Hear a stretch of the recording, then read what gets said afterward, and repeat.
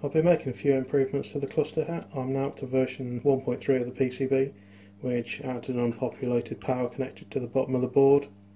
This is mostly so I can play with more power hungry boards. I'm hoping to look at the Nano Pi soon, as I think it should support booting over USB without the SD card. I'm still hoping for USB support on the Zero one day, but I imagine it's towards the bottom of their list of jobs.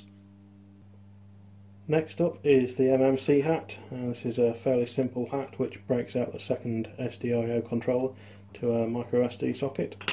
I've mainly been using this as an SD card reader writer, which I'm finding a whole lot more reliable than the built-in USB or external USB readers on my Windows desktop or Linux NAS.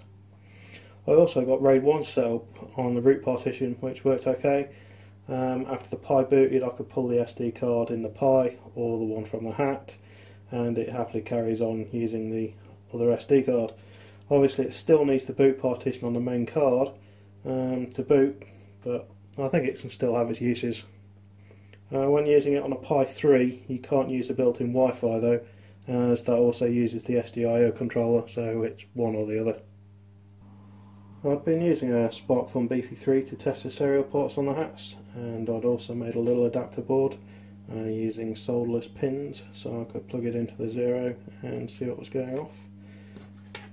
That just plugs into the ground, RX and TX pins on the Zero.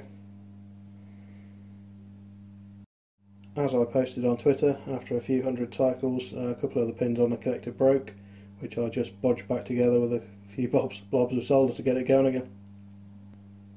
To reduce the wear on the Beefy, I designed a little USB to serial board which plugs directly into the back of the Pi Zero.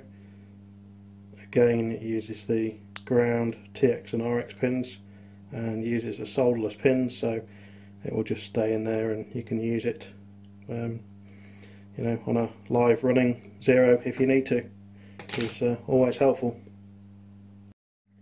After the Pi Zero 1.3 came out with a camera port, I came up with a few ideas, but most of them needed a longer cable, so I made another little board with two connectors back to back, so I can extend the cable on the Zero. It'll also work with the camera cables on the A plus and B plus and whatever else, and possibly the display as well, although I've not tried that. Some of the boards and add-ons are available for sale, and links down below, and a couple of the others I've got some spares on eBay, so if you want them, get them while you can. Cheers!